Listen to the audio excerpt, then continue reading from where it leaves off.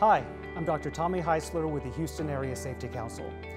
OSHA record keeping can be confusing and overwhelming, and this is why we developed the 19 OSHA course. Navigating OSHA Recordability was developed for the executive levels, human resources, safety representatives, and basically anyone dealing with the OSHA 300 log.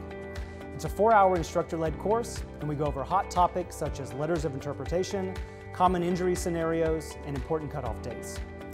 We provide it in a concise and easy-to-reference workbook. So for more information, contact the Houston Area Safety Council, and we hope you can join us.